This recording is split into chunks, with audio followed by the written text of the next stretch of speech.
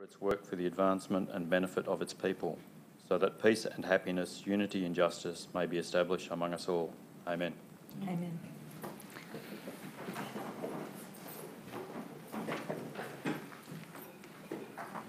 Manningham City Council acknowledges the Wurundjeri people as the traditional custodians of the land we now know as Manningham. We pay our respects to Wurundjeri elders past and present, and value the ongoing contribution to the cultural heritage of Manningham. Council would also like to acknowledge the contribution made to Manningham over the years by people of diverse backgrounds and cultures. I welcome all members of the public here tonight to this council meeting who have come along to observe proceedings. I would like to advise those present that tonight's meeting is being audio and video recorded. All care will be taken to maintain your privacy. However, as a visitor in the public gallery, your presence may be recorded. By remaining in the gallery, it is assumed that your consent is given in the event that your voice and/or image are broadcast by council. All council meetings are governed by a meeting procedure local law.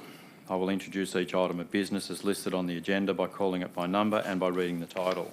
I will then call for a mover and seconder of a motion on the item before opening any debate. Only councillors are able to join the debate on an item. Councillors may adopt the officer's recommendation in the report or propose amendments and supplementary motions. I would also like to draw your attention to item 7 on tonight's agenda, public question time, which provides people with an opportunity to ask questions of the council. Questions must be registered prior to the commencement of the meeting to be asked. If we do not have the information at hand to provide a meaningful response, the question may be taken on notice and a response provided in writing. I would also stress that I will deal with a maximum of 2 questions per person and 2 questions on any one issue. If you have more than 2 questions, please submit these additional questions in writing to council through the normal channels. Item 2, apologies and requests for leave of absence. There are no apologies. Item 3, prior notification of conflict of interest. I would like to advise that I've received a written disclosure of conflict of interest for tonight's meeting from Councillor Paula Piccinini for item 9.1 concerning application for review P1938-2019 of planning permit application PLN 180598 at 21 Glendale Avenue, Templestowe, amended plans for VCAT, that being interest being an indirect interest due to close association. Are there any other notifications of conflict of interest from councillors? Thank you. There being none. Item 4, confirmation of minutes. Do I have a mover? Councillor Kleiner. That the minutes of the ordinary meeting of council held on the 28th of January 2020 and the special meeting of council held on the 11th of February 2020 be confirmed. Thank you, councillor. Do I have a seconder? Councillor Conlon. Councillor Conlon. I'll put the motion. Those for? Against? That is carried. Item 5, presentations. Item 5.1, acknowledgement of Lee Harrison, Director of City Services. Councillors, on your behalf, I would like to formally acknowledge Lee Harrison. Lee Harrison, on his 10 years of dedicated service to the citizens and the city of Manningham in the role of Director of City Services. Lee commenced with us in 2009 and has been instrumental in driving our capital works program, improving our asset management strategy and systems, establishing our municipal emergency management practices, and guided our transport advocacy and maintenance of our open space and road network. That's quite an impressive collection of sentences, ladies and gentlemen. He has overseen quite an extraordinary array of development in our city. Most of the significant community buildings in our city have been established on his watch. Mullumbullen Stadium, MC Square, major redevelopments of Aquarina, the Warrandyte Community Centre, the Sheehan Roads Basketball Stadium, the Ted Ajani Centre, and that's just to name the significant ones. There are many, many more. Major achievements include completion of the Mullumbullen Trail, A very important one being the award-winning Bolan Integrated Water Management System, a unique, complex project with multiple authorities. A new waste bin program, new waste collection contracts, energy efficient LED lights, new footpaths across the city, new pedestrian bridge over the Mullumm Creek, bundled green waste service, guided our green fleet so that we now have 18 hybrid cars in the fleet, filling of the former quarry. Councillors, there is an extremely long list of achievements. I could spend hours listing them, and it's clearly not something that's done by an individual, it's done by a team. But it's a team that's been led by Lee for a decade, and the team achieved those things because of the significant contribution of its leader. So I'm speaking to recognise those achievements. They've been recognised in many ways. We've had many awards under his stewardship. We've been ranked the #1 council across metropolitan Melbourne for diverting waste from landfill. That's a multi-year effort to deliver that outcome for our city. Best practice standards from the State Emergency Service in their audit of our updated emergency management plan.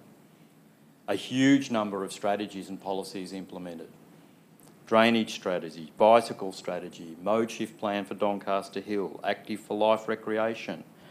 The list goes on. Significant advocacy on behalf of Doncaster Rail for our city. Lee, you've had an incredible 10 years with our city.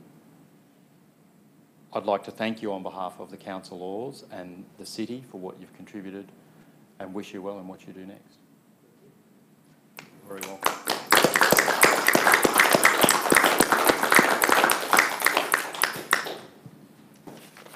Councillors? Yeah. Please.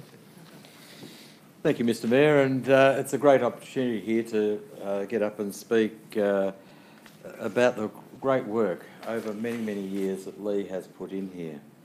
To Lee, I've enjoyed, on a personal level, I've enjoyed your great dry wit, your humour, but most of all, I have enjoyed as a councillor your advice and chats with me about different issues, and the ability to explain things to me and for me to get a better understanding.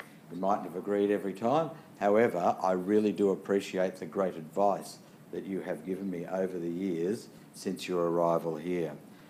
Indeed, things weren't bad before you got here, but from the time that you got here, there were a number of issues that were outlying in our community with infrastructure and things that were going on. And over the time, they have gone down somewhat in number. And so that's to the work that you have put in over the years being here.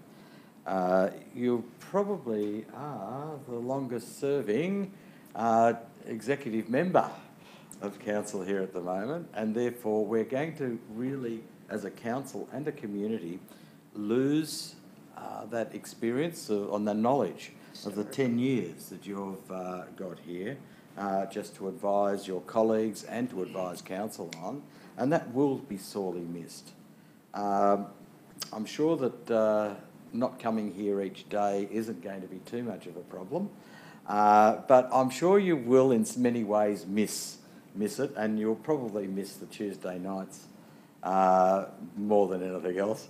But listen, Lee, on behalf of me, and I suppose I'm speaking on behalf of the community, thank you very much for that wonderful work that you have done over the years.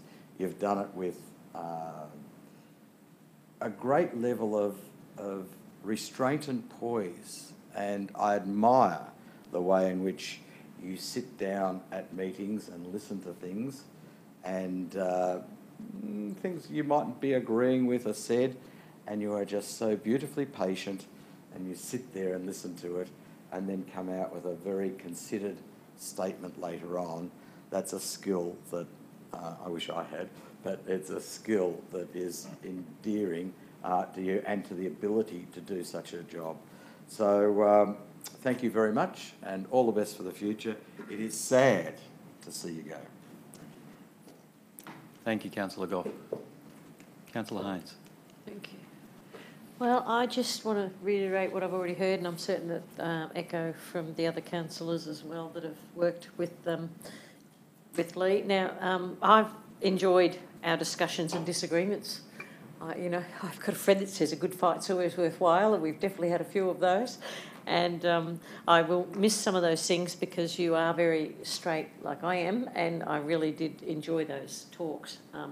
So I will miss it. Two of the things that I'll miss mostly is the fact that you, as you drove around, your ability to notice what's going on in the community and to stop the, to just make certain that the vandalism, the graffiti and the dumped rubbish were mentioned straight away.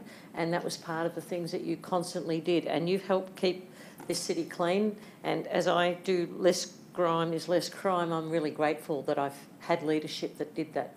And also your volunteer work in other things with your family, and I won't mention all the rest, but thank you. Thank you for being part of my 8 years. Thank you, Councillor Haynes. Councillor Kleiner. Thank you, Mr. Harrison. It's been a wonderful 8 years.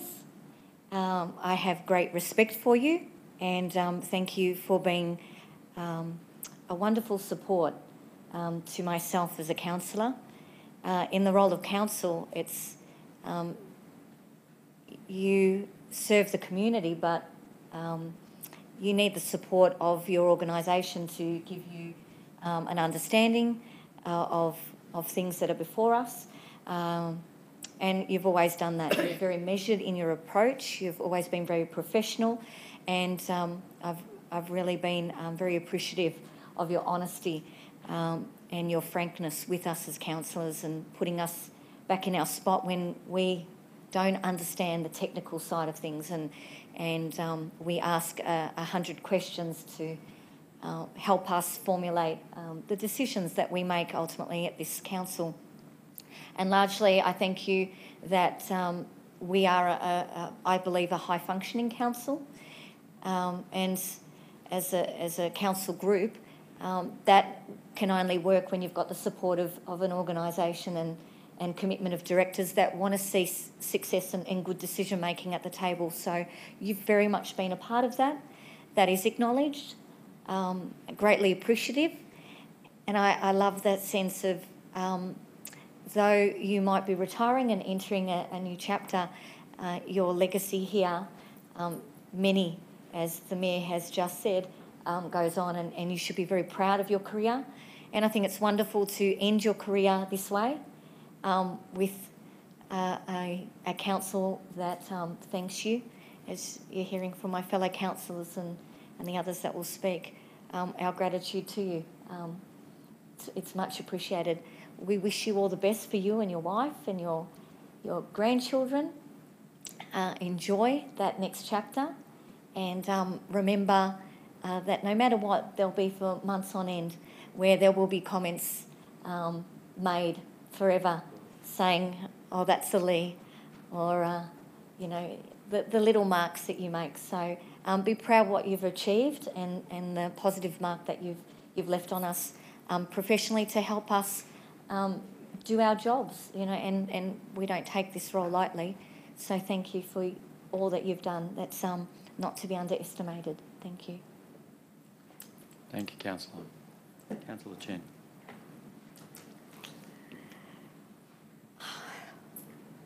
I just want to cry, and I just don't know what to say, because praising someone is really not my strength. And I can be easily critical, but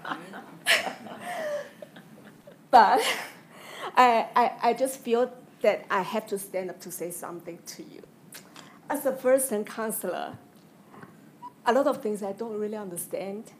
And your area covered a lot of grassroots elements. I mean, that, for example, the footpath, which is not up to standard, it breaks, and it's not smooth, and the graffitis, and also the lid is broken. Then when I'm pretty sure that every Monday you will receive emails from me, particularly regarding Roffey Park. And just very tiny little things. There are so many things I always bring it to you. Sometimes I feel embarrassed because just to me, just very tiny little things. But to the community, there are grassroots things that matters to the community a lot.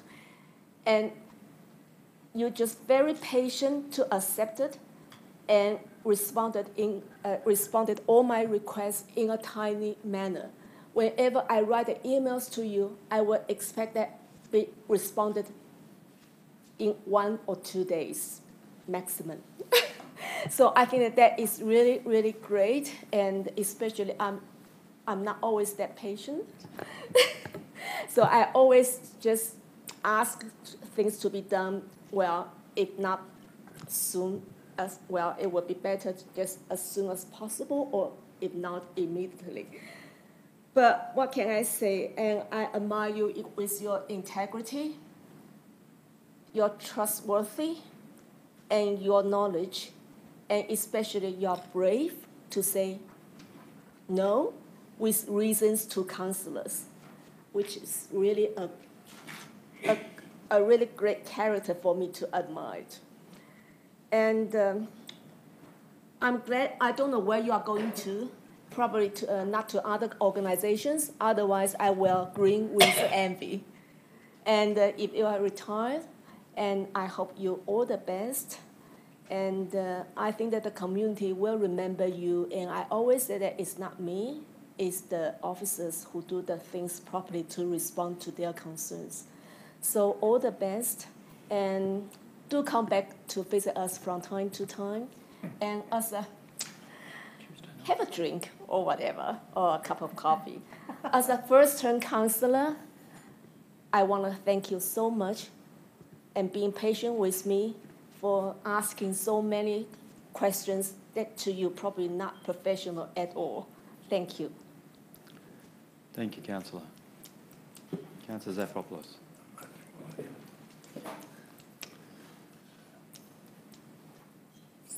They say that the most difficult speech in a situation like this is to come last or second last. I don't think so.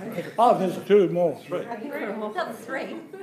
Ah, well, quite a few spoken already. So it makes it very difficult if one takes care not to repeat things. But repeating things about you, Lee, is not a bad thing. I also came in, like Councillor Tsen, 3 years ago, and the expectation I found from the community was that I should be able to understand all aspects of council, be an engineer, a town planner, a financial guru, and all the rest of it. Now, you made that job of mine very easy because you are one of the engineers that knows how to simplify things, how to express things in a way that an ordinary person can understand. So whenever I approached you trying to understand an issue, I found comfort in the way you explained it to me. Others spoken about your achievements, and the best way to see if someone has really done well is to look at not just one incident. You've had 10 years to demonstrate what a great achievement you have made for this city. This city, compared with 10 years ago, is very, very different. We have built an infrastructure, thanks to your leadership, that is possibly amongst the best that we see in local government. Thank you for that. And I'm not going to say that you're great or whatever, because you're obviously not looking for a reference. You are retiring. And therefore, all I can say is good luck in your retirement. You deserve to have the best possible retirement given your achievements in this council. We will always remember your contribution, both as councillors but also as the community.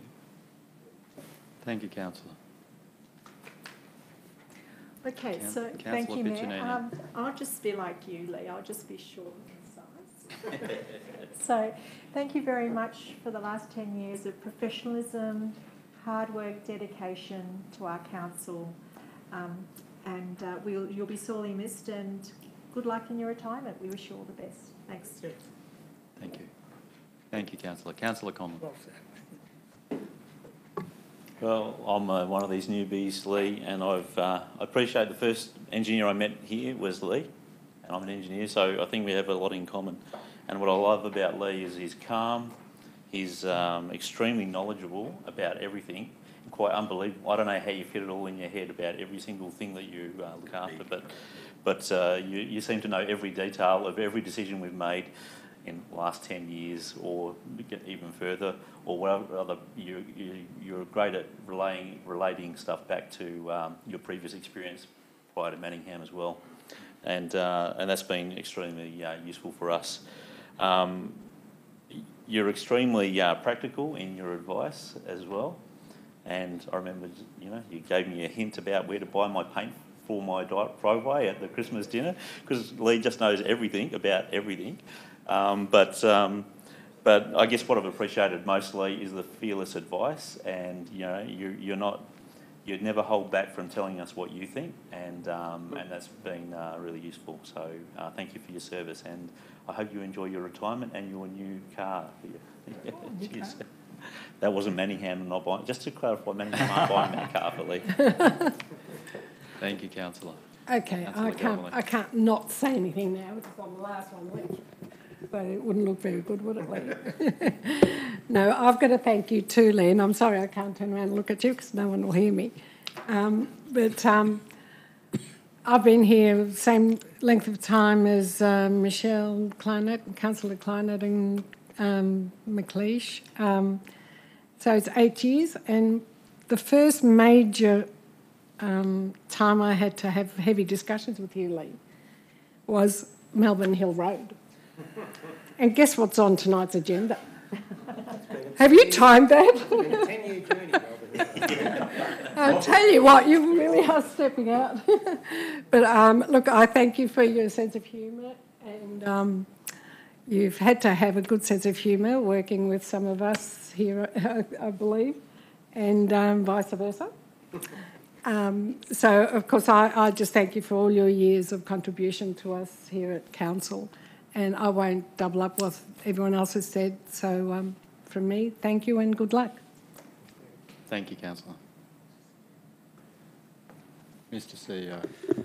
Thank you, Mayor. Thank you, Mayor. Lee, I mean, we're already acknowledging you organisationally in a number of different ways, and in a way that you feel comfortable with. But I know this is taking you out of your comfort zone tonight a little bit. But it would be remiss of me not to acknowledge and thank you on behalf of all of the staff at Manningham Council, not just the current staff, but the staff that have been here over 10 years, and indeed want to acknowledge the fact that one of your great strengths is the way in which you developed people, empowered people along the way. And right throughout your career, there are a number of people that you have supported and indeed gone on to significant leadership positions, including CEOs. So I think it's really important to acknowledge that, to thank you. And as I said earlier today, all the councillors have highlighted the achievements that you've delivered, buildings, etc., in the municipality. But the one thing that I think you can be particularly proud of as an achievement is walking out of an organisation with the unfailing respect and love of the colleagues that you've worked with over that period of time and that are still here at Manningham Council. So thank you, Lee, and the best of luck to you and your family.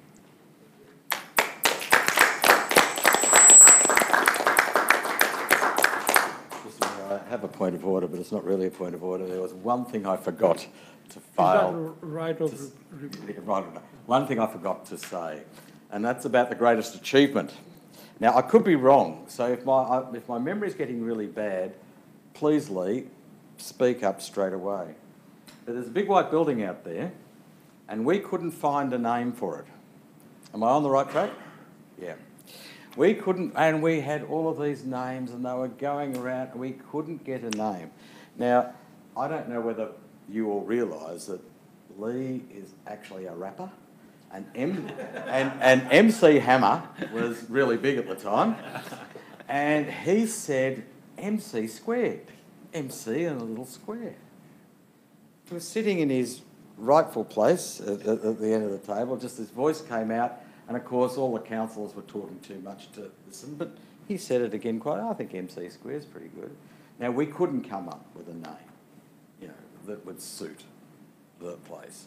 And that one did. So, for anyone here that didn't know, that the author of the concept of and the name MC Square, so every time you see it, you'll think of Lee Harrison, because he's the one that actually, he didn't think of the idea of building the building, but he thought of the naming rights of what we'd call it. So, for that, Lee, thank you very much. Okay, thank you, councillors. Thank you, councillors. So, I think we can now move on with the rest of the agenda.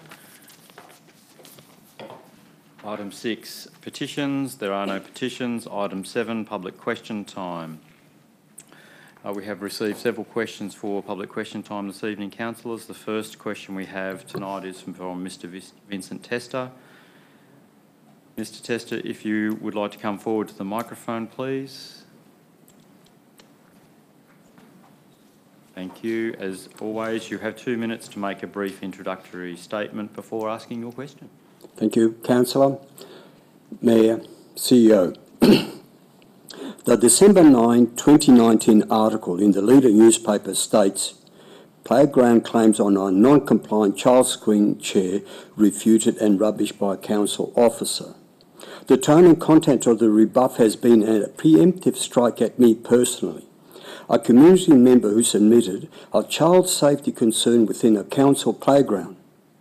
Following disregard from council, I attempted to secure wider appreciation and support via Leader community story as a means to inform the community. Now, regarding my concern of refute and rubbish, the CEO of Manningham states, and I quote, that he has read them and in his view they were entirely appropriate and professional, end of quote. Jumping to defend the indefensible opinion on the equipment by the council assessor without evidence is definitely inappropriate and not professional. Your support of the officer's comments by saying they were appropriate and professional have not been substantiated with evidence from council or yourself. The original facts that I've submitted remain and can be tested anywhere. The position of the CEO of Manningham provides a certain level of stature. Your input in this critical incident does influence council policy and Manningham community attitude. In this circumstance, your views on professional and appropriate without supporting evidence is not being professional and not an appropriate behaviour and should not be condoned by anyone, in my view. This unprofessional and inappropriate behaviour to discredit my integrity must stop and be rectified now. Manningham community deserves to be treated better by our officers. Question. Actually, it's a fact question. I've been informed by the Manningham City Council Office, Mr. Al Harrison, Director of Manningham City Services, that mandatory playground safety inspections are done on a quarterly basis. Fact 2. Photographs taken prior to the 30th of October at 11:05 a.m. is showing that the child's seat did not comply with the Australian safety standard. Fact 3. According to the work schedule provided to me by Mr. Al Harrison, a safety inspection occurred on the 30th of October 2019 at the Boulevard Playground. Fact 4. Order. Mr. Tester, would you Yes, please read your question? It is my question. It is supporting the question. Your question, please, or I'll Okay. rule you out of order, and I don't want to do that. Very simple. Only too happy to do that.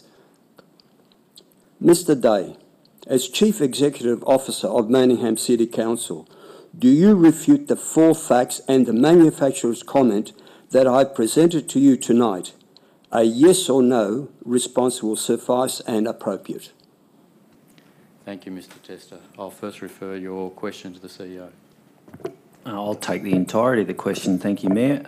And certainly a yes or no answer won't suffice in this instance. So thank you for the question and commentary. I would start by saying that we are completely respectful and have been the whole way through in terms of the questions that you've asked of us and the information that you've provided. In terms of the commentary in the paper, by officers focused in on the facts in response to questions from the leader. The commentary that you referred to in terms of you believing that your character was questioned was not made by officers, and I'm very comfortable with the professionalism of the response from the officers to the questions that we were asked in relation to that article.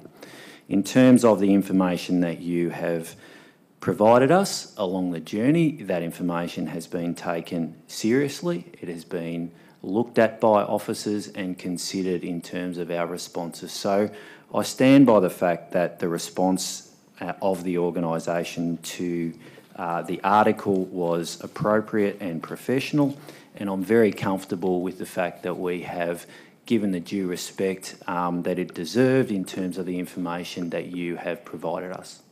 May I ask a second question, please?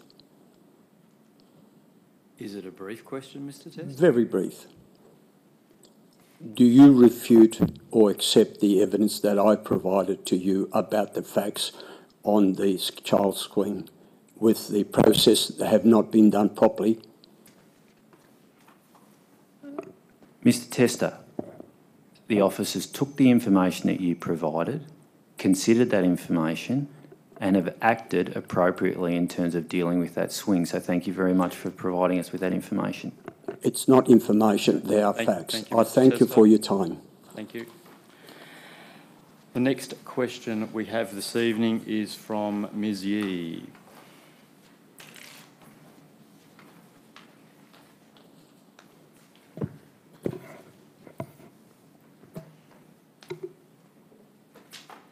Thank you, Ms. Yee. So again, you have 2 minutes to make an introductory statement before asking your question, please. Good evening, councillors, Mayor, Mr. Day.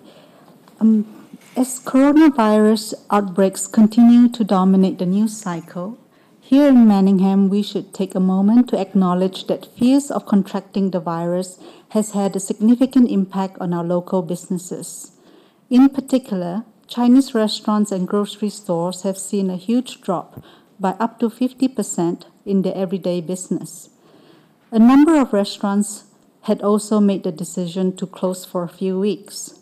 This loss of business has come at a time which is usually the busiest period for Chinese restaurants, that is, the Lunar New Year celebrations, and is placing many on the brink. If things do not improve fairly quickly, they may not recover from the losses. We should also acknowledge one other fact. Residents in Manningham who have returned from China in the last few weeks have been model citizens. Many have voluntarily isolated themselves for 2 weeks, no matter which part of China they came back from. They have done the right thing and the responsible thing, and in the process protected all of us in the community. If things settle down in the weeks to come, Manningham residents should feel safe to return to their normal routine and activities. My question to the council is, what will you do to encourage residents to start going out and patronizing their local shops again? And what will you do to support businesses which are suffering? Thank you. Thank you, Ms. Yee. We're certainly very grateful for the the contribution to public safety that has been made by the citizens you've identified. It's an important step that they've taken and does indeed help with confidence in our community, and it shows what great citizens they are in our city. There's no doubt about the economic impact of the COVID-2019 virus. I met today with yourself and some local traders, with some of the council staff who told us of the business impact and its significance. We're certainly considering how we can support our local businesses. We're going to discuss the ideas and issues that were raised at today's meeting and see what actions we're able to take to encourage our community to do precisely what you've said, to buy from local businesses, to shop with local traders, and it's traders across the community.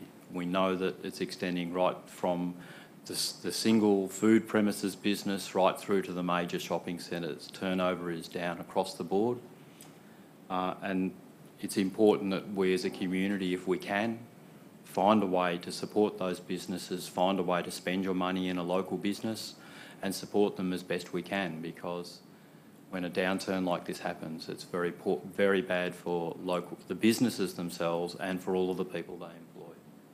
So we'll be considering a range of options in support of those businesses. Thank you for your time and your interest. Thank you.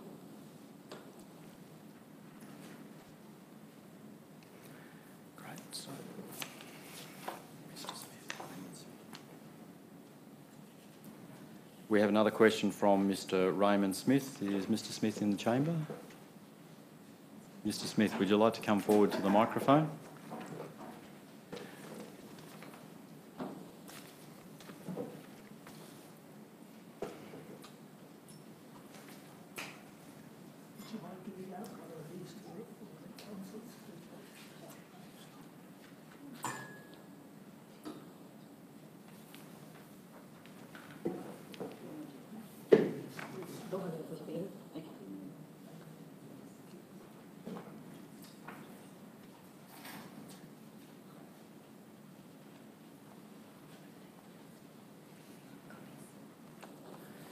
Thank you, Mr. Smith. My name is Ray Smith. I've been a resident here in Doncaster since 1953, and I've been the convener of one of the active supporters of council, an organisation called Keeping Manningham a Quality Place to Live In. 41 years ago, I used to be a senior lecturer in science education. I was also an athlete for 41 years ago. I've lost quite a bit of it, including my speaking voice here, so I do apologise for this. I've given you a handout there. Please don't read the bottom part, but read the top part, please. Could I just have a minute while you read the top part? Sure. Don't read the bottom part. Because this is the part that I'm going to be speaking on and about. It's one of the council officers' directions. Now that you've read it, this is probably the second time because this was handed out to you all before. Could somebody tell me what that means? Because being a communications media in science, that's my expertise.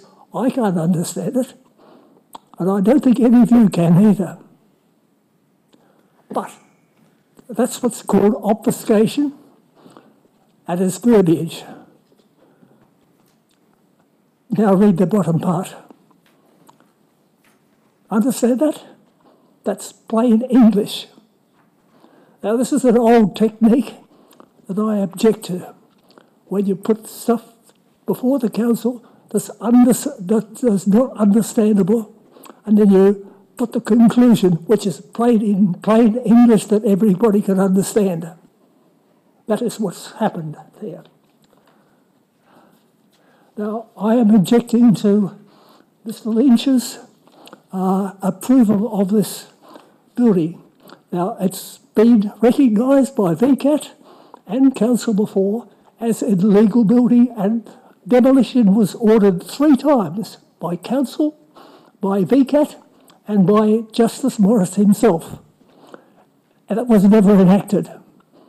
This is a failure by the council and by council officers. Now, with this present application, by the way, I wish the developer beside me all the best of luck with it. He is Croatian, and the place is built of mainly polystyrene. The walls are polystyrene. Even the fire walls is polystyrene. That's the stuff that burned down at Grenfell village. He comes there. Mr. Jurkic comes from Croatia, and as part of the European Union. Mr. Smith, could you please come to the point? I'm sorry, could you please come to the point and ask your question? Do you have a question of council? We understand the issue that you're raising, and it's about something that's on the agenda. So perhaps if you could just come to the question now, please. Yes, the question is council willing to allow its council officers to ignore building regulations, present building regulations, in favour of obeying them in some future time when those regulations may be acceptable? Right. Thank you, Mr. Smith. No, we have the question. It's all right. We have it in front of us. I think we're ready to pass it on to one of the officers. So I'll direct the question to Mr. Angelo Corumbus, who's the Director of City Planning and Community.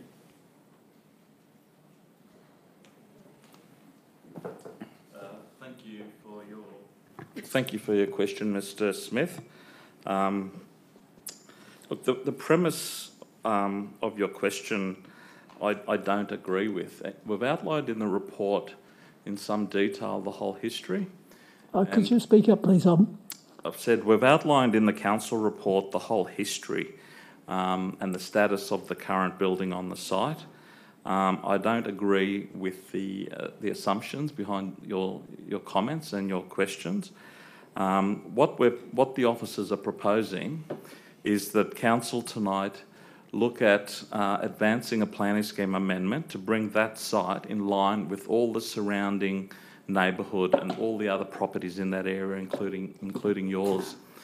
Council's not being asked tonight to approve a planning permit for 2 dwellings. That would be a separate process. All the report is seeking to do tonight is advance an amendment to the next phase in which you will have an opportunity to be heard before an independent planning panel to, as I said, to bring that property from a planning perspective in line with planning policies and controls for that whole neighbourhood. Thank you, Mr. Mayor. Thank you, Mr. Corumbus. Thank you for your question, Mr. Smith. We appreciate it, we understand it, and we encourage you to, when the panel hearing does occur, we encourage you to attend that panel hearing and present your views on the proposal at the panel hearing. I'll have to take that. I notice I'm hard of hearing and I didn't bring my hearing aids, unfortunately, tonight, so I'm at quite a disadvantage. That's okay, Mr. Could you speak up, please? That's okay, Mr. Smith. We'll make sure that the officers get the response to you in writing as well, so you understand what we've said this evening. Is that okay? We'll get it to you in writing as well. I would appreciate it. Yes. We'll organise that for you. May I have a chance to respond to that? You'll have a chance at the panel hearing, and yes, you can always write to us based on their response to you. Yes. Thank you. You're very welcome. Okay, so we have one more question this evening, councillors, from a Mr. Tam Jan Lim.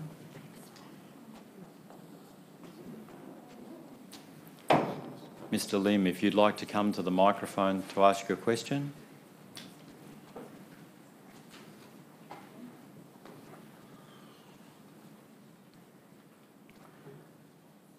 So you have a couple of minutes to describe your issue and then ask your question. one man who claims himself to be the,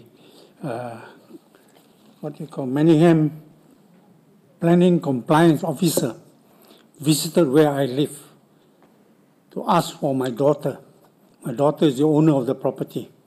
So I said to him, she's not in. And he wanted to see the areas, but he left. So when my daughter returned, I told my daughter about it. So my daughter said, ring him up and make an appointment and show him around. So we rang him up, and he said he would be there within the hour. We waited the whole day, he never turned up. The question I want to ask is this man really a planning officer of Manningham Council? If he is, do you condone with such conduct? Thank you for your question, Mr. Lim. I'll refer the question to the CEO. Thank you for the question, Mr. Lim. What we will do is we'll take that on notice. What we'll endeavour to do is get from you the details, get your details, and so we can follow that up with you and confirm indeed if that was an officer and certainly speak with you in terms of the service delivery. So we will get those details from you and work that through with you. Whilst here, may I also ask one simple question? Does Manningham Council take into account any questions raised by residents but not the owners of that property? See, I live behind my daughter's compound. Am I allowed to ask questions, or do you? Yes. You don't answer such questions? The answer is yes. Yes or no? Yes, sir. Yes. You are. I have come to council here many times to tell them of little problems that we had. And months have passed. Nothing has been done. Well. So I wonder. Okay. Thank you, sir. All right. Thank you.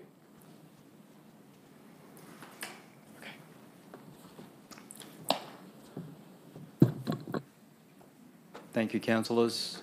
We'll now move on to item 8, admission of urgent business. There are no items of urgent business.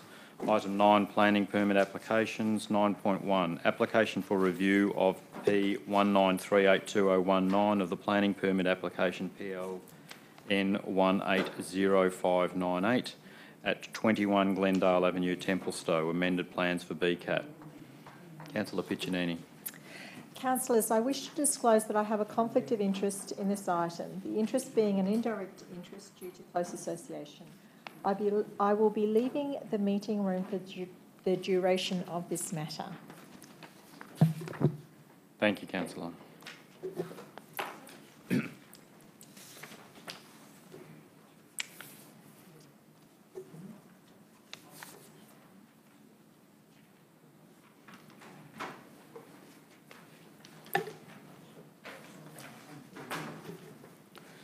Councillors, do I have a mover for this matter? Mr Mayor, I move as on the paper. I assume you're moving the recommendation. The recommendation, yeah, the council officer's recommendation. Thank you, councillor Goff. Do I have a seconder? Councillor Kleinert. Councillor Goff. Thank you, Mr Mayor, and I stand to move this particular motion.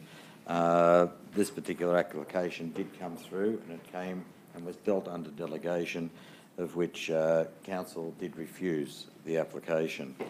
It's gone off to VCAT, and I assume that in the proceedings of VCAT they've come to some revised plans or whatever, and VCAT have made a determination on those revised plans saying we need to do these certain things.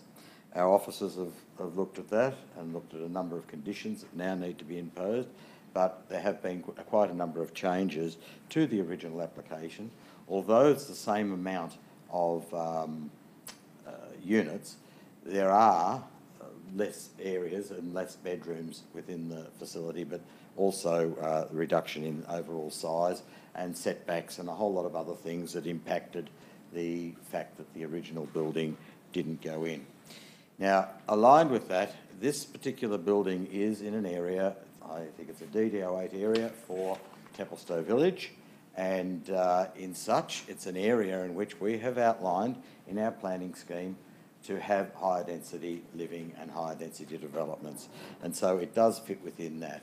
So this particular application, I think, is a process because VCAT are waiting for us or whatever to get a determination back on our feelings, and to the officers who reported this one, they are addressing us and telling us that it fits within our rules and regulations, whereas before it didn't, and the actual writings here just go through great detail of what did and what didn't fit and how it was changing.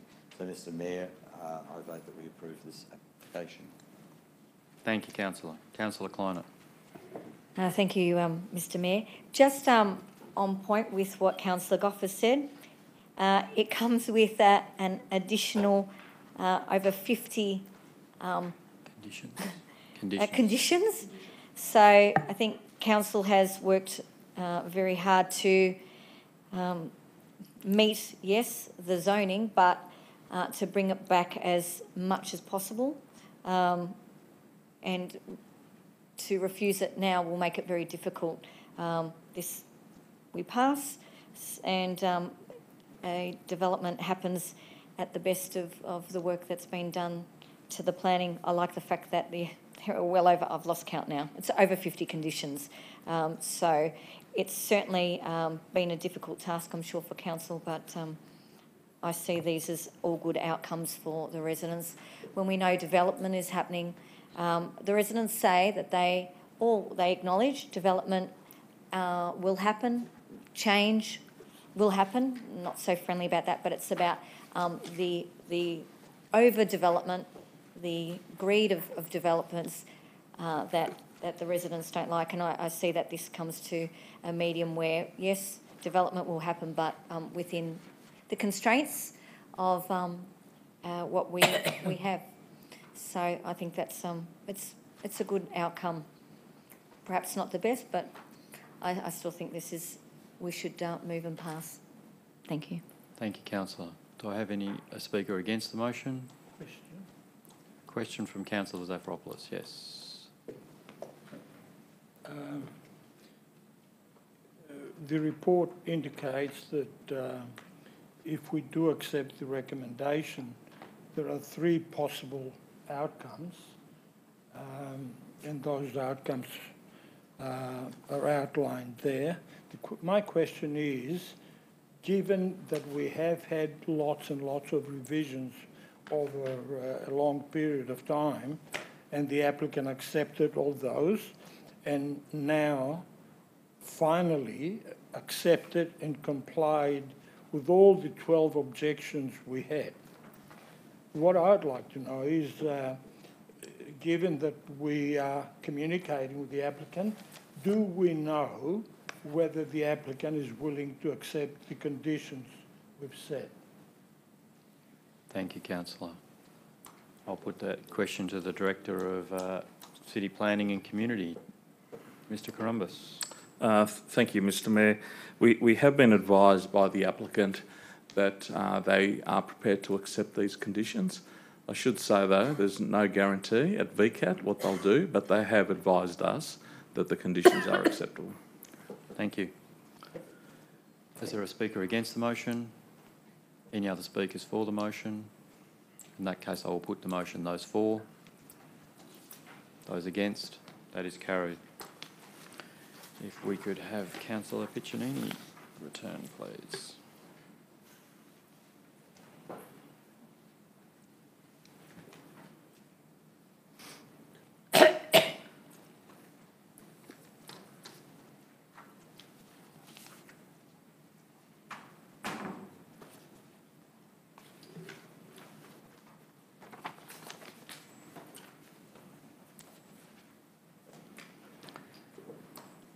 Thank you, councillors. We shall move on to item 10, City Planning and Community. 10.1, Planning Scheme Amendment C130. For number 11, Toronto Avenue, Doncaster. Do I have a mover for this recommendation? Councillor Chen. I move that the recommendation be adopted. Thank you, councillor. Do I have a seconder? Councillor Zafiropoulos. Councillor Chen. Yes, Mr. Mayor, this agenda item is about Planning Scheme Amendment C130 to delete DD07 from Manningham Planning Scheme. And this overlay is a specific control applies to 11 Toronto Avenue, Doncaster, that prescribes that the site must not be subdivided unless the subdivision is in accordance with the planning permit. The permit was never acted upon and has expired, and the land cannot be divided. Many of us still have vivid memory of the historical events on this site. It was about whether the finished product was a single dwelling, which did not require a planning permit, or a duplex, and a number of VCAT decisions. A request to delete the overlay was brought to Council last year. In August Council meeting, Council resolved to seek the Planning Minister's authorization to prepare the proposed amendment and planning permit for two-story dwellings. Council received the authorization in October to prepare the authorization, excluding the planning permit application. The amendment excluding the planning permit application was exhibited, and one objection was received, including one late supplementary submission. The submissions mainly addressed the past historical events. Even the submissions did not request a change to the amendment. It is important that Council ensure all submissions have been duly considered and due process is followed. We need to ensure that the submitter will have the opportunity to be heard on this matter. So I ask my fellow councillors' support to the officer's recommendation to refer the submissions to the independent panel for consideration. Thank you. Thank you, Councillor. Councillor Zafiropoulos. Nothing. Thank you, Councillor. Is there a speaker against the motion? I just would like to make a comment. Are there any other speakers for the motion? Yeah, so I'd like to speak. I'm not speaking against the motion because I do want it to go to a panel, but there are just a few clarifications and things to add.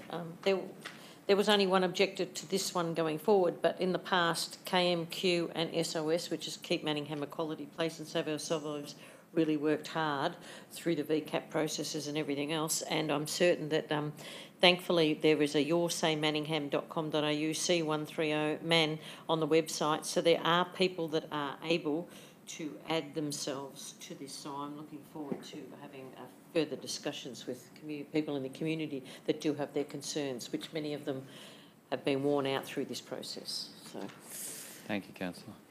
Are there any other speakers for the motion? No. Councillor Goff. Thank you, Mr Mayor. Look, I rise to speak to put this motion and make it go further.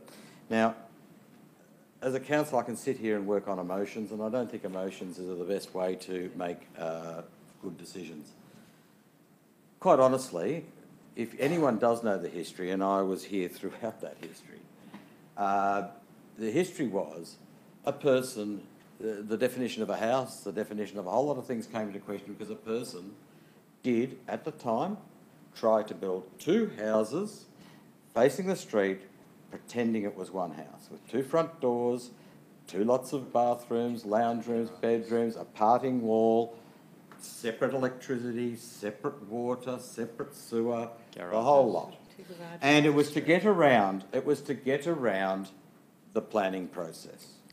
You didn't have to come to council, you could build a house, and you didn't need to come to us at all for planning permits. You did need to get a building permit. Now, it went through VCAT, it went through courts, it was seen to be two houses and not one, and there were demolition orders, but things in the courts came through over years. This hung around, and eventually it was, I hope I'm correct, but eventually there were modifications made that you could get from one side to the other, and it was used from that point on, instead of being pulled down, as a single dwelling. Now, Mr Mayor, now please, I need just a nod from Mr Karumbas, because that was before the area was zoned DD08. I get a yes. Before the current provisions, yes. The current provisions apply. The current provisions allowing two houses to face the street side by side. Yes. To have in a whole area an anomaly, and we have lots of anomalies, but to allow them to persist for what reason now? For no reason now. So we need to test this and see what happens at the panel, because the best thing we can do is have a simplified planning scheme and say, listen, the whole area around there, the house one side, the other side, and by the way, because the owner of this property at that time did something wrong, all future owners forever and ever, whoever buy it in the future or whatever, have to suffer the sins. It's sort of like original sin. It's sort of passed on. So from this point, so we need to sit back. Now, the emotional part of me says, we shouldn't let someone get away with that. I shouldn't let someone get away with that. We've got to resist at all points.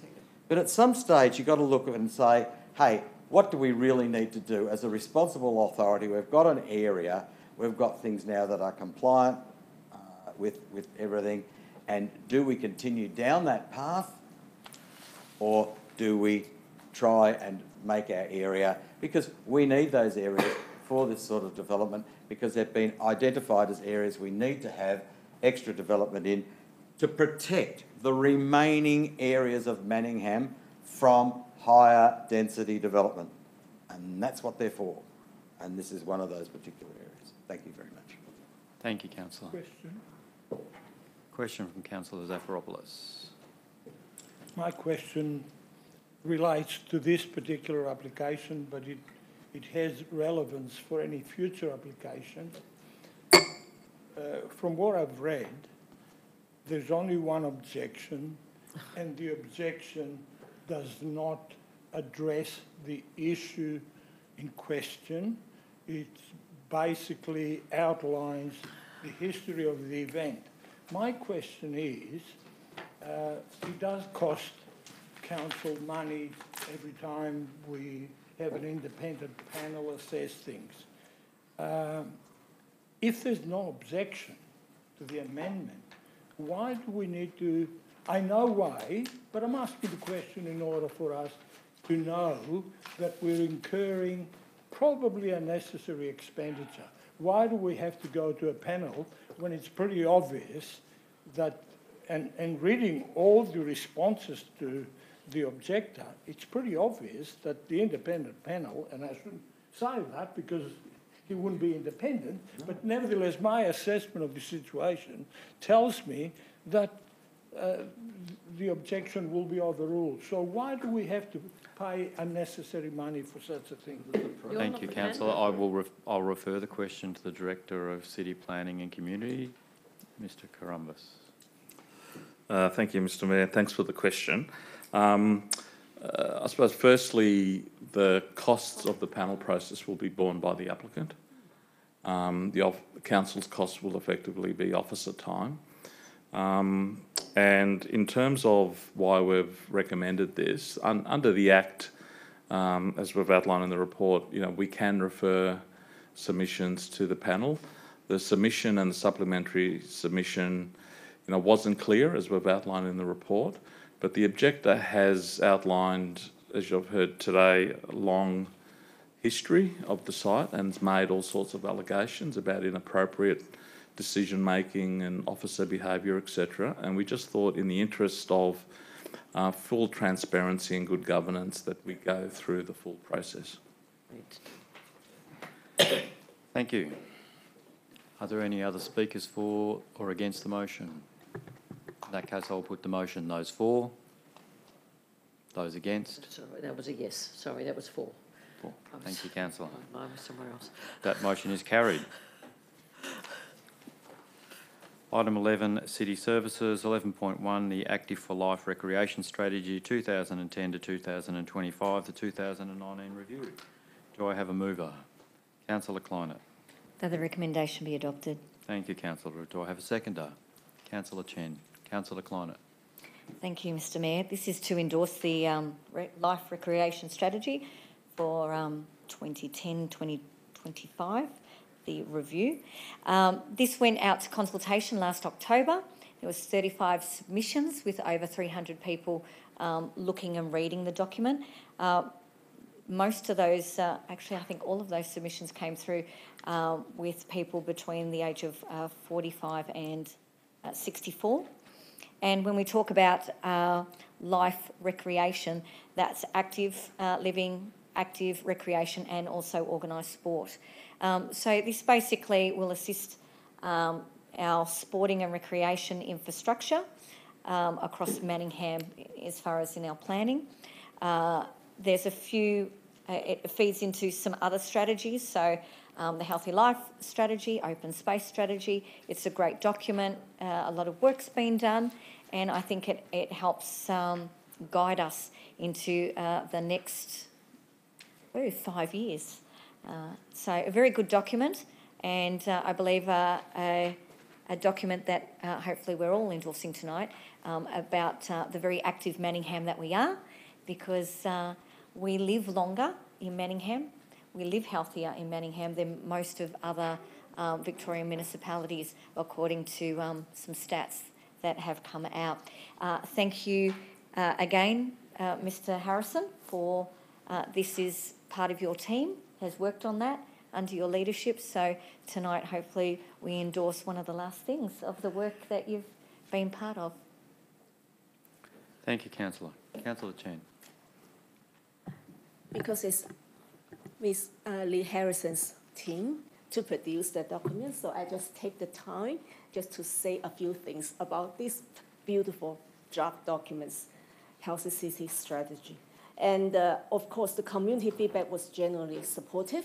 And of course, we still just to better the strategy, and some amendments have been proposed. And I just want to touch on those amendments.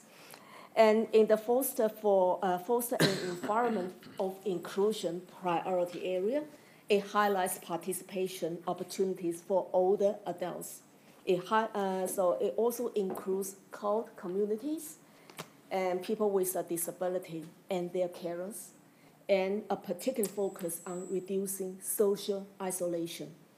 And the action plan is a high-level action plan, and many of the actions will consider diverse sport and recreation activities in Manningham.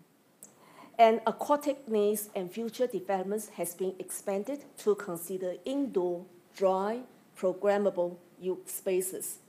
And usage agreement for private land will be considered to meet sporting needs of our community. And open space planning has been expanded to consider infrastructure to facilitate longer duration stays within council's open space areas. I have to touch on council's active involvement in the planning for the proposed North East Link project has also been expanded to include assisting clubs impacted by the project and advocating for offset of lost occupied open space. So if it endorsed tonight, the beautiful strategy will be implemented and will occur until 2025. Thank you. Thank you, Councillor. Is there a speaker against the motion? Are there any other speakers for the motion? I'll put the motion. Those for? Against? That is carried. Item 12, Shared Services. There are no Shared Services report. Item 13, Chief Executive Officer. Item 13.1, Determination of mayoral and councillor allowances. Do I have a mover for this particular recommendation? Councillor Galbally. I'd like to move the motion be adopted. Thank you, Councillor. Do I have a seconder? Councillor Piccinini. Councillor Galbally. Yes, well, this is actually, what I'm asking is for council to endorse in principle the mayoral allowance and councillor allowance to go up to public notice for the as a proposal for acceptance.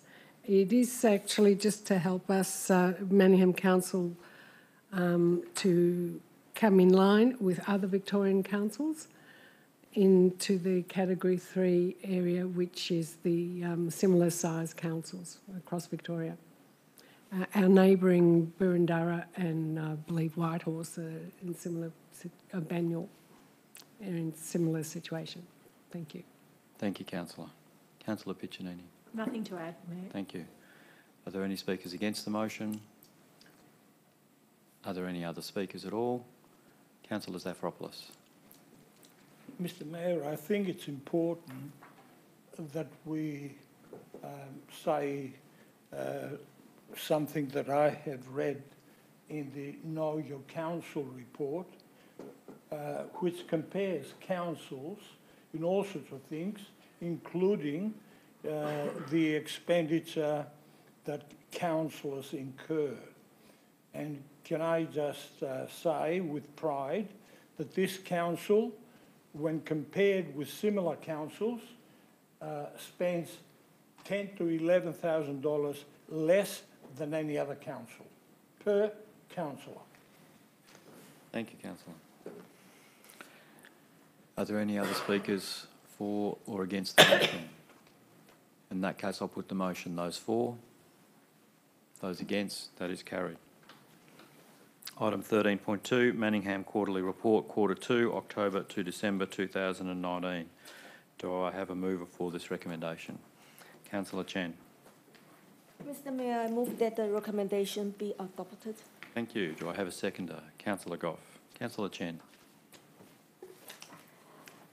Mr. Mayor, the purpose of quarterly report is to promote transparency and legislative requirements.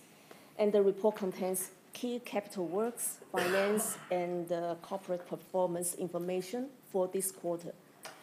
In regard to capital works, Council completed 34 projects in the first quarter. In the second quarter, Council completed 53 projects. Another 135 projects started and progressing well. Nearly $10 million in works have been undertaken, and a further $10 million has been committed. Council also conducted mid-year review in December and reallocated $7.6 million funding from at-risk projects to projects more easily completed this financial year. Council also makes changes to address high-risk projects to offset future impacts on the budget performance. A further 7 projects have been brought forward, totaling $252,000. As to finance, our operating result was slightly below the budget target by 0.3%, which was $0.2 million. The variation was related to lower than budgeted function centre hall hire fees and planning application fees, and higher than budgeted expenses associated with the North East Link project. In regard to corporate performance, Council has made significant investment into resources and process improvement over the past few years in statutory planning performance. I'm pleased to advise that planning decisions made within 60 statutory days has improved from 89% to 96.3%, which is a great achievement. As to the overall corporate performance, Council is on track to deliver 92.4% actions and on target with 77% of key performance indicators. It is important to acknowledge that major initiatives are significant pieces of work to deliver on the Council plan goal, and all of the 13 major initiatives are on track. By way of example, our community will be delighted to know that one of the major initiatives is municipal drainage plan. The plan will include a response to flood mitigation and is being developed by June 2020. Thank you. Thank you, Councillor.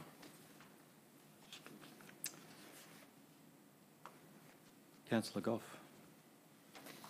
Thank you, Mr. Mayor. Well, there's nothing much I can add to that other than saying a couple of things, and that is that our way in which, for people like me that don't like reading lots, our report is set out is just so simple and easy for people to read. Congratulations to the department, to the organisation for first of all, and I know it's been around for about 2 years now, a year and a half, 2 years, but it is a really great way of reading a snapshot. In fact, it reminds me, you know, when you go to those shareholders, things they're putting shares up and you've got all these booklets and that, it really looks like one of those. Shareholders in Manningham, we're all shareholders in Manningham, and we can have a very quick look at where we're going and what we're doing. But I think one of the things is that is just a measurement of what we're doing, and the thing is, if there's something down, we can improve it. If there's something better, we've got our eye on it. And the one thing that I'm very proud with is that we had a number of, not for our own fault, for a number of reasons, a number of developments or capital works programs were unable to keep going or going through at the time frame we had them down for. Because unfortunately, building doesn't fit within a 1st of July to the 30th of June time frame. And if the money's not there from when the budget's there, it delays and a lot of the stuff keeps going through. So we're agile. We made a whole lot of changes to our works. That's described in here in detail, but you know, we have made those changes to be able to use our ratepayers' money on building as much as we can, which we've allocated in the year that we've allocated it. And that's very important. The easiest thing to do for many people is to just hang it over, and then the next year you have a bit of a bigger capital works program, or worse still, some councils don't fund that and they'll use the leftovers to go towards the next element of that. And we don't do it here, and it's very, very good. So being able to put this out and to put it out very clearly, congratulations on all the officers. Thank you. Thank you, Councillor. Is there a speaker against the motion? Are there any other speakers for the motion? I'll put the motion. Those for? Against? That is carried. Item 13.3, documents for sealing. Do I have a mover for this particular item? Councillor Haynes. I move that the alternative motion that has already been distributed be adopted. Thank you, Councillor. Do I have a seconder?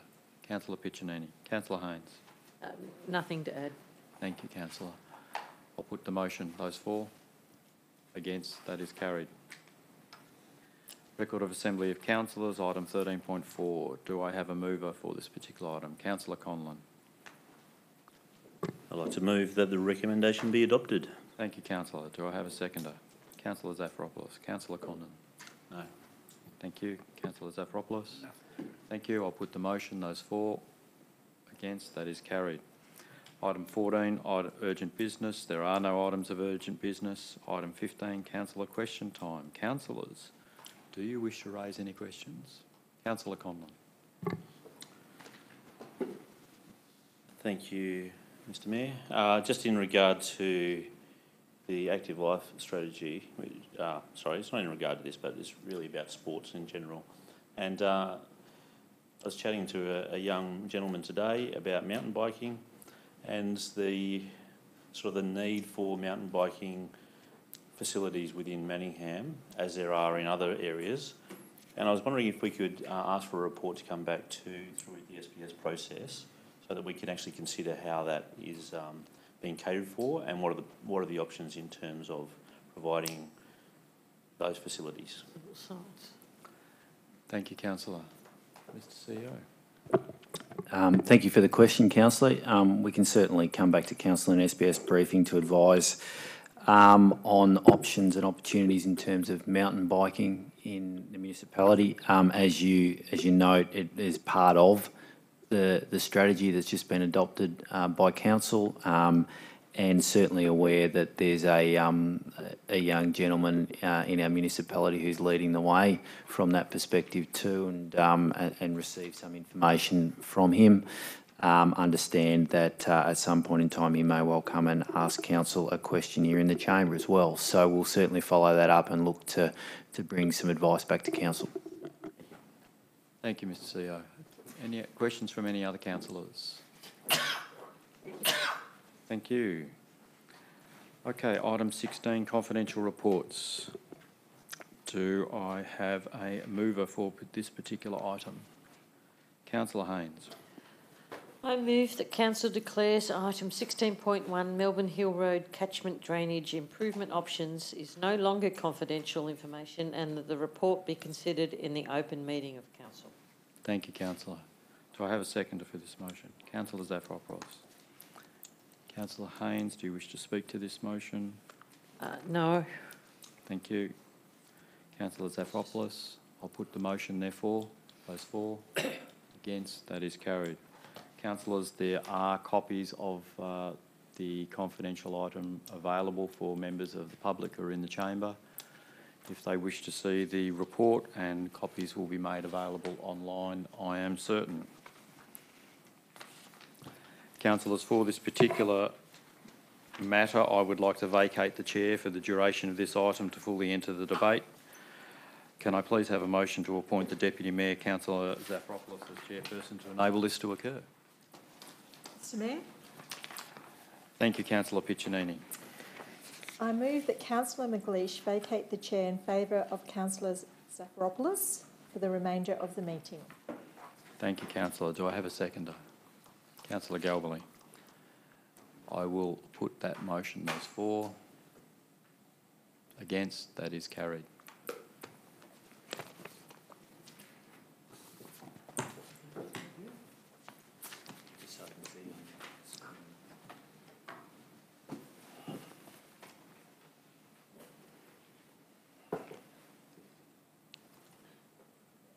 Councillor Gough temporarily absented himself, but we might as well proceed. We've got item 16.1, Melbourne Hill Road catchment drainage improvement options. Do I have a motion? Councillor Cornell. Thank you, Councillor Zafiropoulos. I'd like to move that the councillor's alternative motion be adopted. Thank you. Is there a seconder? Councillor Galbally. Councillor Connor. Yes, well, so goes the ongoing saga of Melbourne Hill Road. 2015, November 2015, a decision was made by council to proceed with a certain design. Since then, we've had the rates scheme modified. We've got a lot more information regarding the costs and in regard to the scheme, which has gone up significantly. And we have also had a lot more information regarding the number of trees that had to be removed to facilitate that scheme. The officers have done a great amount of work, and I really appreciate that they've come back to us in an open and transparent way and said, well, you've got now two options. One is to go with the original scheme with modifications to reduce the number of trees, which is their option one, and the other alternative is to basically provide all the infrastructure but without the same number of points of discharge for the properties within the catchment. There is a significant cost difference between those two, and I believe that the benefits in terms of achieving the objectives of the scheme, which is to is basically to reduce the risk of flooding in flood events, is achieved in both designs, and there's with the modification of this alternative motion, which now includes the easement, includes costing for the easement on the on the areas behind the houses which aren't covered by the scheme. There's a $1 million difference between the two proposals, essentially. And as for this $1 million and for the reduced number of trees, which is still an option 2, that I stand and propose this alternative motion for. In my discussions with residents in the area, when I first joined council, was that they didn't understand, the ones I met anyway, they didn't understand why council would spend the extra money. And now we're at a point where we can make a decision on that. So again, I appreciate the officers' input and frank advice, and I am promoting that we advocate for, we choose option 2 out of that scheme. In terms of the future terms of the basically what it does is provides the core infrastructure for the drainage, and the design between the two is essentially the same, except for some branches that run behind properties, which would be optional for residents to attach to. So it doesn't necessarily, option one doesn't necessarily provide any immediate relief for drainage over option two. And I believe this has been going on so long, we're better off at this point going ahead with option two. And if down the track another council makes a decision about, you know, putting those extra branches in, that's fine. Let's have that discussion when we're fully informed. And I appreciate the design takes time. Good design takes time, and that's what we've done over 5 years now. Hang on, 4 years. Try 8 and 10. No, I'm talking about since 2015, since the last decision. Over 4 years, obviously a lot more work's gone in, and we've got a lot more detail, and thus the costs have gone up. And the costs originally were assumed to be 2.2 million. We're now talking about 4.8 million, and I think it's good governance to actually reconsider this. So let's have a strong and robust debate about it. Thank you. Councillor Conlon. Seconder, Councillor Galbally. Do I speak next to it? Okay. I thought I got a chance to hear. No. Yeah, cool. Okay, as the story goes, this is a long and drawn-out process, and I'm actually quite happy to support the option two, especially with the added E on the alternative motion, which actually gives further protection for any future need for properties that want to extend into the future drains. So at least then council have already purchased the property at today's prices rather than in the inflated future. As far as I'm concerned, it's, to me, I know to a lot of people it's just about the dollar saving, but going beyond that, I actually support the fact that, you know, we will be saving an extra $1 million on this project, and we're still getting the required mitigation for flooding that is the project's initiative right from the beginning. That was why it came to the table, as far as I understand, and then it was taken a bit further, needing. We'll hear about why. So aside from the cost of saving on the dollar value, the cost to the environment is larger. If we're losing so many trees, close to between 200 and 300 trees, because if they're telling us 200 trees, once you start taking trees out, their neighbouring trees are going to fall over. You know, there's not that collection of the trees aren't standing alone. They're in groups. It's a very treed area. It's why people have moved in there. It'll change the environment for the residents for a good 10 years to allow for these trees to regrow.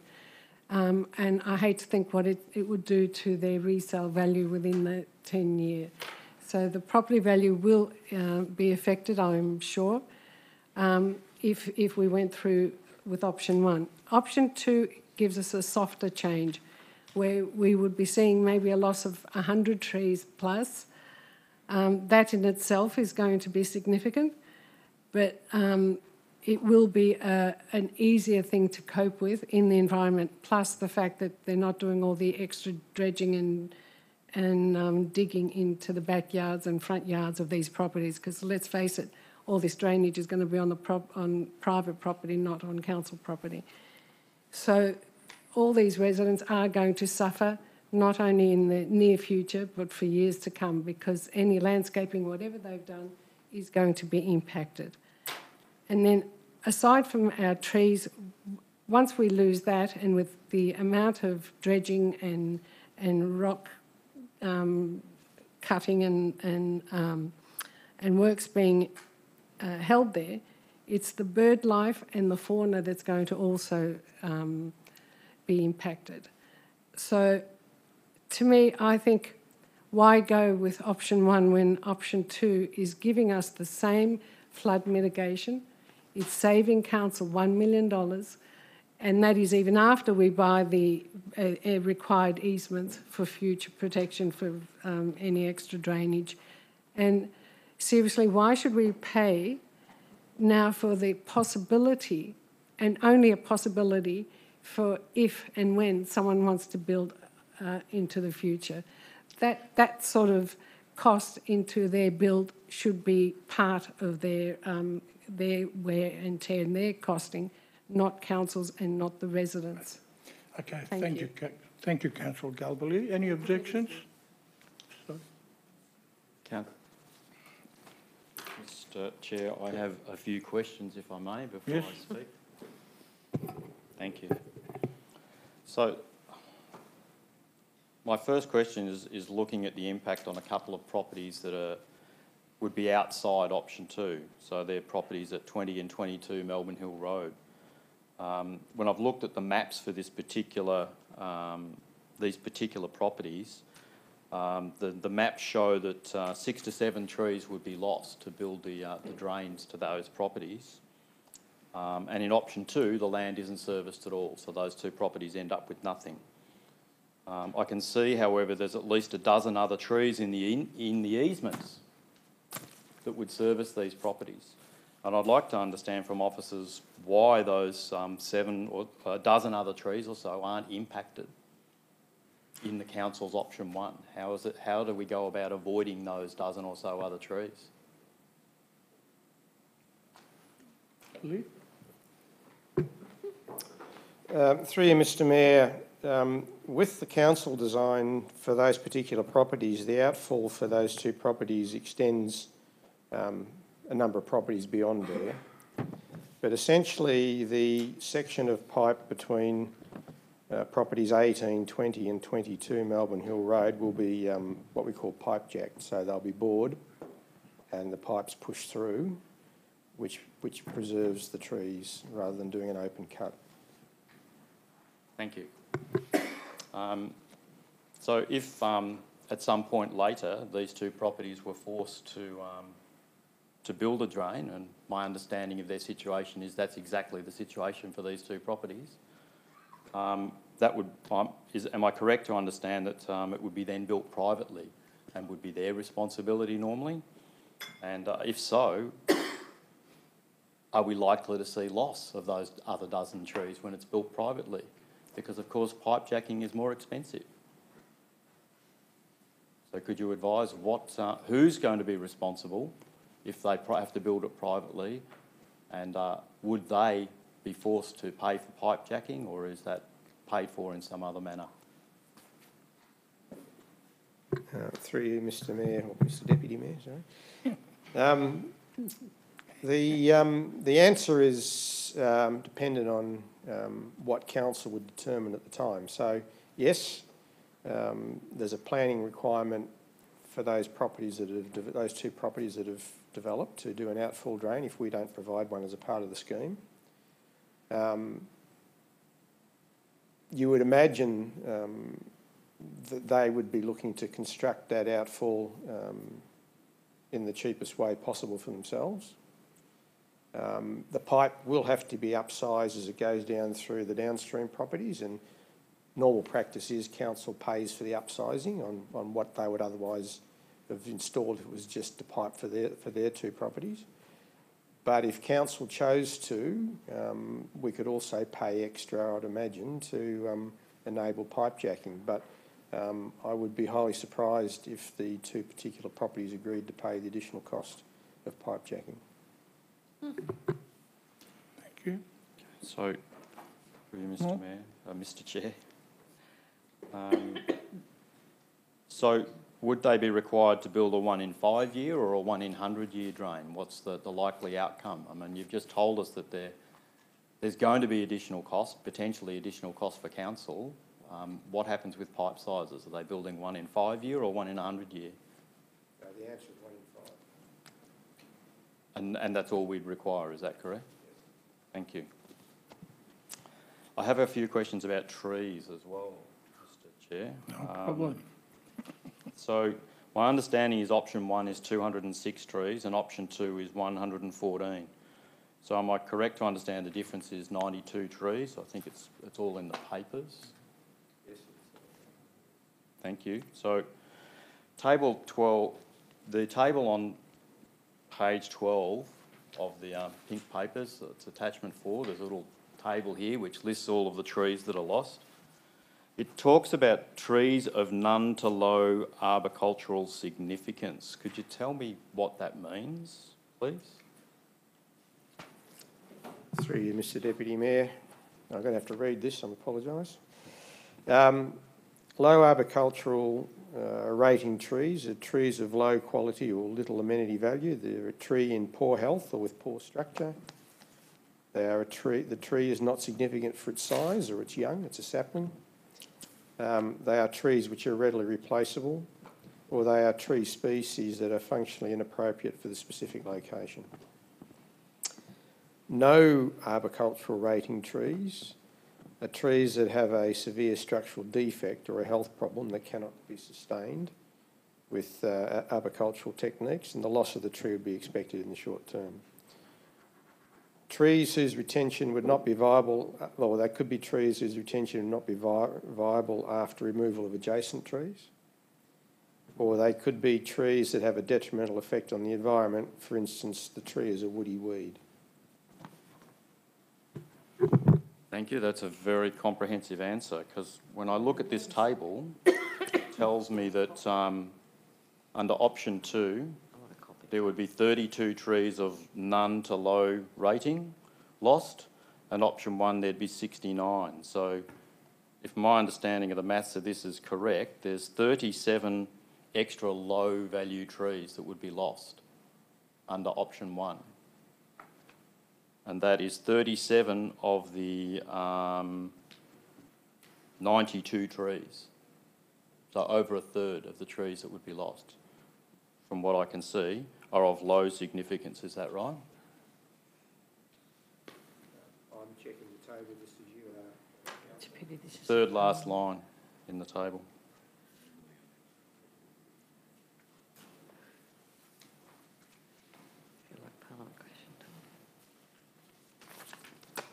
Trees lost with none to low arboricultural rating, Yep. 69 to 32. Yes, So it's 37 difference. So of the 92 trees lost in option 1 as opposed to option 2, a third of them or more are of none to low value. Thank you for your patience, councillors, and for the answers, Mr Harrison. I'd like to speak against the motion if I now may. Yep, please do. Chair. Councillors, from my perspective, option 2 is a wholly inadequate outcome. This council has twice decided to proceed with option 1 in various forms in March 2013 and November 2015. The tree losses under both plans are not minor, but the tree losses, as we've just seen, come down to a far smaller number of significant trees. It's around 1 per property. So we're looking at 58 properties that would not be serviced under option 2. There are 125 houses in this catchment, councillors. Option 1 will provide the stormwater outfall for 89 of them. 71% of the catchment will get a stormwater outfall through option 1. Option 2 will service 31 properties, a quarter of the catchment. This will leave 46% of the properties in the catchment. 46% of 125 properties will be left without a stormwater outfall, 57 properties. This means we'll be spending $3.8 million on drains to manage flooding, but will provide a drainage outfall for a quarter of the properties. Yet for an extra $968,000, we could extend the works to complete the stormwater drainage for the whole catchment. $968,000 is no small amount of money. It's an important amount of money.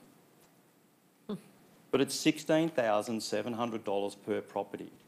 58 properties serviced at the rate of $16,700 per property.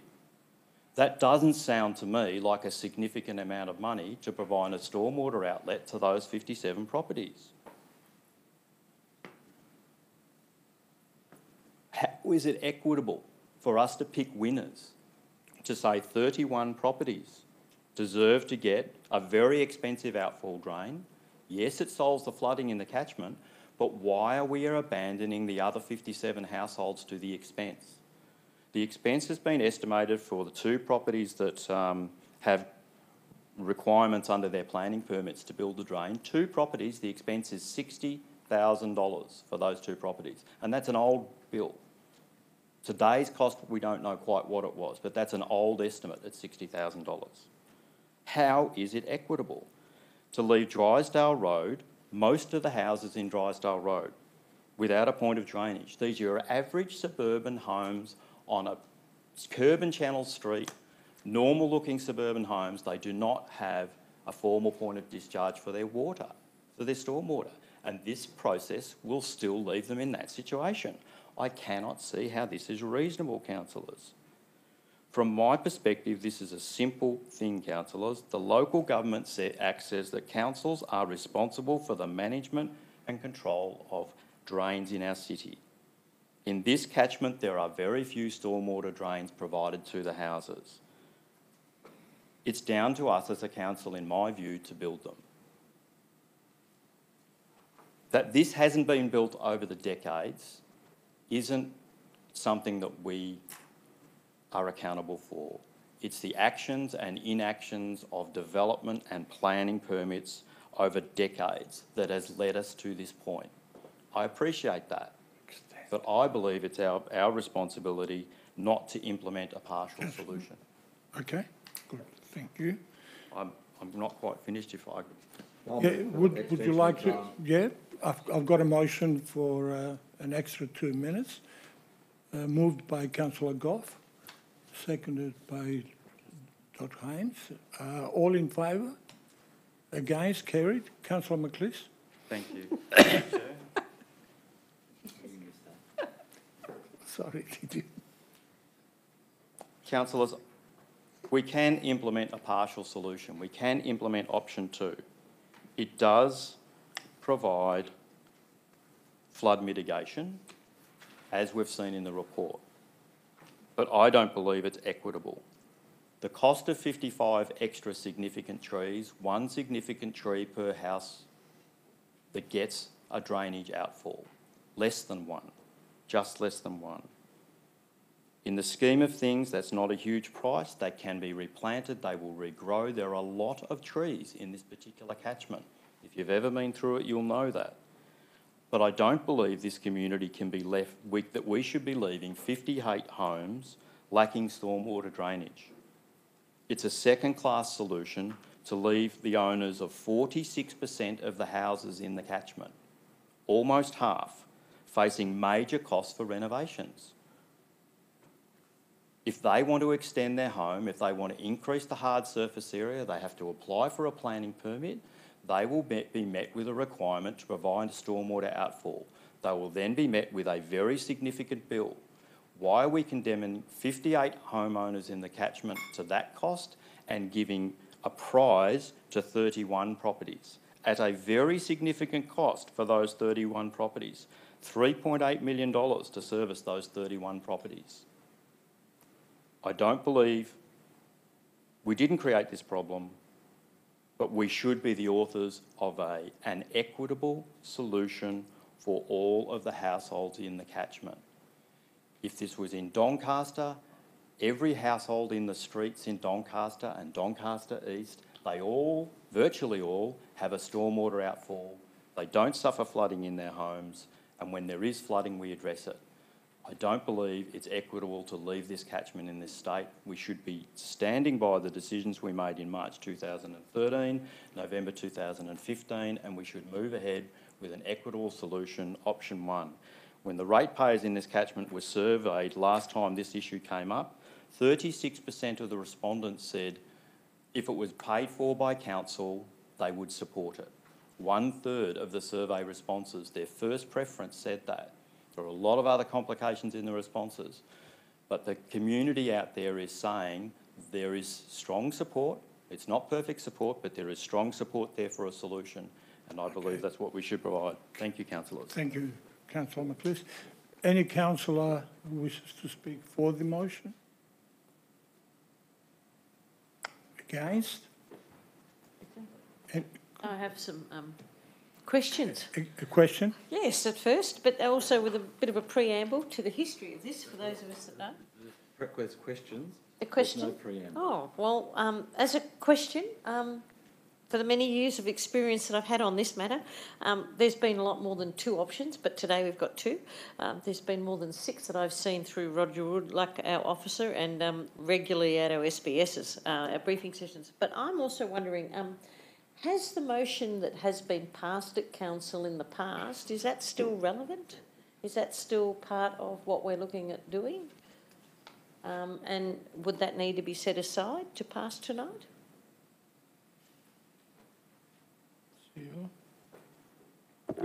I'm happy to be guided by governance on this, but this resolution would override previous resolutions of council.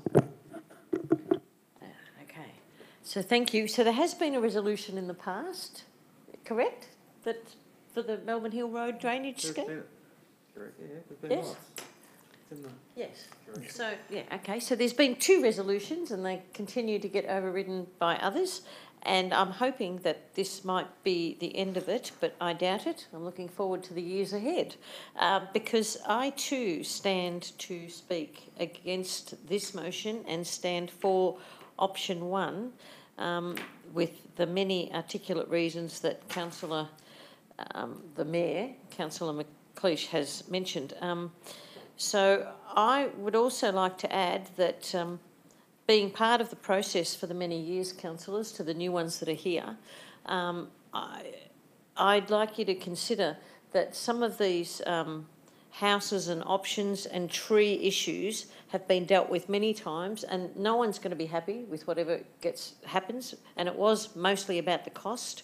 I went to so many hearings and I'm really hoping that if we do pass this new one, which is a very big change to what we've already passed at council, that we consider doing community consultation and actually having it be discussed with the 58 houses and properties that will be missing out just by a swipe of a decision here that a couple of councillors or the majority might decide. I think we need to really consider the fact that this is not only the 31 properties that are going to be fortunate, but the 58 that will miss out, and the consultation that will need to occur, in my view, as to what would happen for the change that is quite substantial. Councillors? Thank you, Councillor Haynes. Any other? Yes, Councillor Goff? Speak for the motion, Mr Mayor. Listen, I rise to speak in favour of this motion. I'm amazed that councillors can say that we haven't considered things and all the rest we have. We've had meetings, we've had lots of times it's come back. It's come back a number of times, and yes, it did come up in 2013, and it did come up, and there was a payment scheme, all right? And we used to share, there used to be a thing that every other person in this municipality paid for drainage for their properties. They either paid it before they bought the property or they paid afterwards when we did a scheme. A couple of years ago, we got rid of that scheme. The big thing was twofold. It wasn't just the scheme, it was the destruction of the trees and the denuding of the area and the putting it through the whole area. The people live, and a lot of the people live there, it's not a regular house block area. It is a little bit, it's very hilly, and it's also rural-ish. It's rural in nature. And basically, this area has, and the area that was flooding was down the bottom. There were about 3 houses down the bottom that flooded. The rest of the place really didn't flood. Now, we're spending a lot of money, and I find it very good. I would like the people that live in Bulleen, the people that live in Templestowe, the people that live in Doncaster that have been flooded recently, to have $16,000 each spent on their properties too. We have got here a compromise, and it's been a long time, and it's a compromise between denuding the whole area, pulling out more trees in a climate crisis mode that we're in at the moment. We're needing all the trees we can get. And yet, we want to pull it. And we've got a good compromise here. And we're also assigning the pathways for every house. So if in the future it needs to connect, we have the easement. And so therefore they can do it. And yes, if you want to redevelop your property, if you want to build a whole lot more stuff there, if you want to do a whole lot of hard surfaces, well, you're going to have to pay that cost and not put it on the ratepayers of the rest of the municipality to pay for yours there. Now, we did have a scheme, we've put it out. We have to look very closely at the dollars we spend, and $1 million is $1 million. $16,000 a household. I think there'd be a lot of households in the remainder of Manningham that would love that money shared amongst all of them, that $1 million amongst all of them, or $1 million amongst everybody. We talk about how problem we are with money. We talk about how we can't put rates up because of the capping, and I think it's a good thing in many ways. But the fact is, money is hard to come by. This is a solution, and in the future, if those houses do nothing, they don't have to pay anything. There's not going to be a flood. But in the future, they want to add to the drainage on hard surfaces, then they're going to have a clear path we're putting aside in this particular motion that they're going to need to put the drain in, and yes, they have to pay for it. Yes. Thank you, Councillor Goff. Any other comments for, against, or... Yeah? Chair, I'd like to speak against the motion. I echo the Mayor's comments about option 1 or 2, and it isn't equitable in my view as well to the properties that miss out. We have talked at length about these proposals over the last 4 years, and in relation to our residents and how maybe they would also like $16,000. I actually think our residents wants us to do the right job and do it well. And to do the right job and do it well, we should go with option 1, in my view. It is the most appropriate option. It's the most fair and equitable option. And also, in relation to the trees that we're missing, a third of them don't have a lot of value, as Councillor McLeish commented. And also, when we looked at the plans, most of the trees that will be lost are at the back of the properties.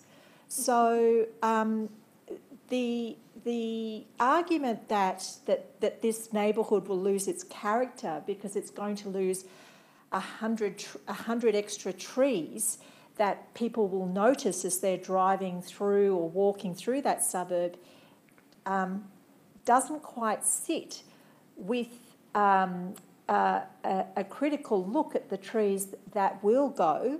A third of them, the extra 90 trees that will go, a third of them of no value, and most of them at the back of the properties. So I speak against the motion. Okay. Any other comments? If not... Point of order, Mr Chair. Yes. Mr Chair, I would like to flag that if this if this particular motion is lost, that I would actually move the original recommendation in the officer's report. Right, thank you. Okay, road of replay. Sorry. The original motion. Oh, sorry. Not be supported. That's right. Yeah, he's foreshadowing that you will move a motion if it's lost. Yeah, I'll take the right of reply, if that's all right. You wish to speak? Sorry, I didn't see you, Anna. Sorry. Were you going to speak? I thought I saw your hand. No, I can speak for the motion, Yeah, okay. That means Yes, Naomi's please going do. to sum up. Yeah. Oh, yeah, you can sum up. Yeah. No. No, let's hear it. Okay, once I stand up, that's it. All right. I just want to speak for the motion, and I echo Councillor Goff's comments, because I remember when I first came to council, it came up. And in the past 4 years, I couldn't remember how many times I have heard about people commenting, and then we have SBS consultation meetings, and those things all comes up. And whenever I go to community events, people sit next to me on the right-hand side, on the left-hand side. They are all talk to me about Melbourne Hill Road and the Melbourne Hill Road residents. How lucky am I? So they have different views. And I read the reports and heard about those comments, and I have my own view about these issues. We recently declared climate change emergency. One of the things is trees are valuable assets to the community. And I personally feel I just couldn't express how I feel about the value of the tree, which is determined by human being. And the low value, high value, how could we say that those trees have low values or low values? Or that they, because of they are at the back of the house, that make it less significant. And they have the economic values, they have the values of social values, and they have the environmental values, and they are the important assets to this community and to the whole Manningham. And talk about, I can hear about comparison and how good we are in Doncaster. Doncaster is to have those drainage issues that we never worry about flooding. But I'm also conscious about the signage in front of the council building, that the balance of city and country. So I'm conscious that Doncaster, we have the privilege to have the drainage, and we pay the price for having the drainage because we are in the high density population. And they are very different. And I'm conscious about the equitable argument. In a perfect world, we can have that equitable argument. But in the reality, council just don't have that much money. In the end of the decision, we had to make tough decision, and we have to make the balanced decision. We can't make everybody happy. We just make a very good decision to abandon the scheme to make people happy, that they don't have to pay money for the drainage that required to mitigate the flooding issues. We have abandoned the scheme that I remember in my first year in council, and I suppose that make everybody happy without paying a cent for the assets, including drainage. So this is a tough decision. If I say for, there are the people at the left-hand side, they are not happy. If I say against, the people on my right-hand side say, Councillor, how could you make that decision? I will never make everybody happy. But this is a conscious time to make conscious decision. So I support option 2 with the alternative. Yes, extra. Thank you. Point E. Councillor Conn, right of reply. Thank you. What I've heard and the arguments against, I appreciate the thought that's gone into that, but this concept of equity, it depends on where you sit. Everyone actually, by human nature, looks after themselves first. When they see inequity, they're usually comparing what they get compared to someone else. So let's have a look at that. In this scheme alone, if you're fighting for equity, if you're saying it should be equitable, you'd be making the argument that every single property in that catchment gets a point of discharge. But they don't, not with this scheme. No, they don't. The rest already have one. Sorry, can I clarify that as a question? Does every single property within this map, will they get a point of full discharge? Through you, Mr Mayor, under option 1, yes, that's correct. Okay, thank you. So the other, out of the 36, okay. But so let's extend the argument further. I apologise. Okay, I'm happy to be wrong. But let's look at the equity across Manningham. Does every single property in Manningham, do we have a policy to provide point of discharge to every single property in Manningham? Is my question. Is there a policy? That's the question. Through you, Mr Chair. Through you, Mr Deputy Mayor, we don't have a concrete policy that says we'll provide a No. Or to discharge every property throughout Manningham, no. My question to the councillor, should we be making policy here about equity? And because if you're calling out equitable policy to provide drainage to every single property, then we should be talking about that on a Manningham-wide scale. Let's have a discussion. Let's have a discussion at some other point about that, and this can be included. That I'm happy to consider that, but the equity argument does not apply. It depends on where you sit. It depends on whether you're in one of those 31 properties, or in one of the 89, or in one of the 125, as to whether you consider that equitable. Or if you're like all of us who are ratepayers who aren't in any of those. So the equity argument doesn't hold water, pardon the pun. But and I guess the other question, as Councillor Chen pointed out, all trees are valuable, and I think we have a responsibility to look after those trees.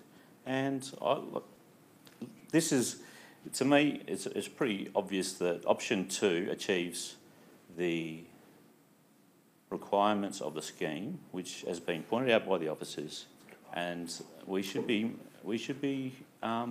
encouraging the officers to go ahead with that. And I'm glad that we've, in terms of the last argument was around standing by previous decisions. We have to be nimble as a council. We have to be able to take all the facts into consideration and make fresh decisions when we need to. Thank you. Okay. We've heard all the arguments. Can I put this to the motion, to the vote? All those in favour? Against? Okay, the motion is carried. Therefore, there's no... Division.